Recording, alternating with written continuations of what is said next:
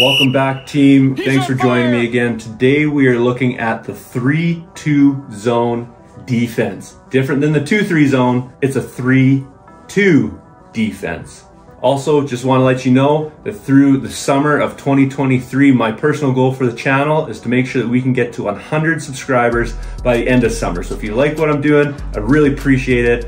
Hit the subscribe button and let's keep getting after it to become the best coaches and players that we can. So today in the 3-2 zone defense that we're looking at, one, we want to make sure we're aware of the formation. So the formation looks like this. You got 3 guys across the perimeter and you got 2 guys down guarding the low block. Now, as always, in a zone defense, you're not guarding a man, okay? You're guarding an area. And so Dennis Rodman at the top of the key, he's got this top spot and he's got the high and low post at different times when the ball is swung to the wing. Iverson, Bird, they're watching their respective wings where they're making sure that if the ball's anywhere below the free throw line extended, that they're getting out there to those shooters. Now, where the communication really needs to happen is between these 2 players on each side. See where Curry's standing here? Who takes him? That's up to the teammates on defense to decide who is covering, okay? If Dennis Rodman comes over and takes him, Iverson rotates over, watching Morant, and Bird is coming up to watch the pass across the middle.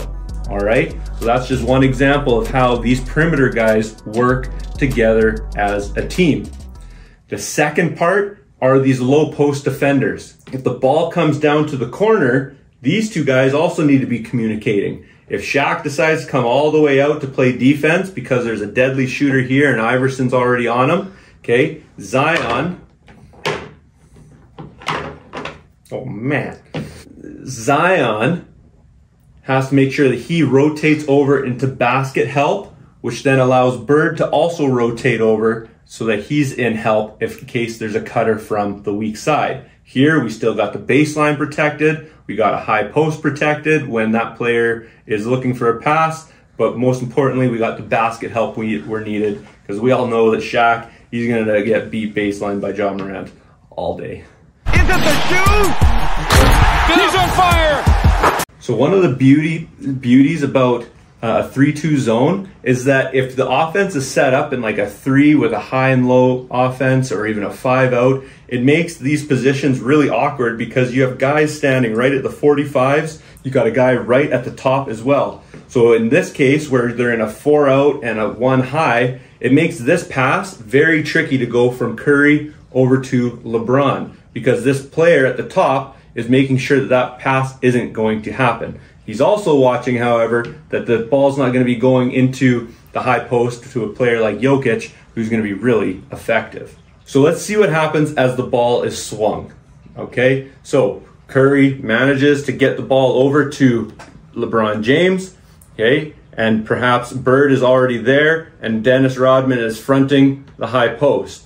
Where is the open guy where the ball is going to go next? Well, it's going to be swung down to Joel into the corner here, which leaves Zion to come all the way out on the shooter and Shaq rotating over for defensive help or basket help. As the ball is swung back the other way or maybe even skipped to a weak side cutter, okay, the defense needs to react. There needs to be communication. Iverson covers the ball here, all right? We got Rodman covering the high post once again. Bird is going to sink down to watch for cutters, and Shaq is going to rotate over to be aware of the corner 3, and Zion comes again and gets the basket help. So even if we take the offense away, we can see we've still maintained our formation, our 3-2 zone defense. The guys have played defense as a team. They've been guarding their areas, not following the ball or following cutters necessarily.